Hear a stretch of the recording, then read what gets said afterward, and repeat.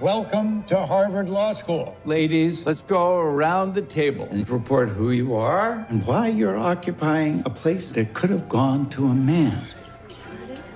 I'm Ruth Bader Ginsburg. My husband is in the second-year class. And why are you here, Miss Ginsburg?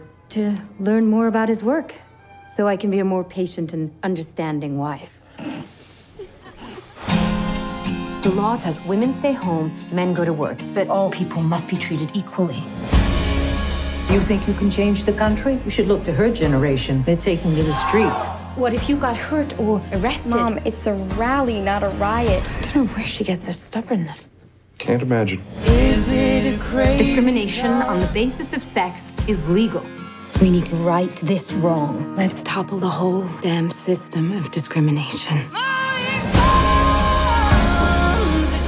She thinks gender equality is a civil right?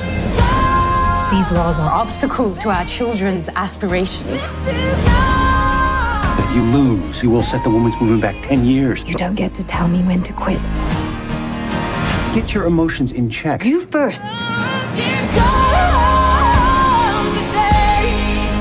You've been ready for this your whole life. There is no aspect of the law at which you can be bested. The word woman does not appear even once in the U.S. Constitution. Nor does the word freedom, Your Honor. Here comes the change.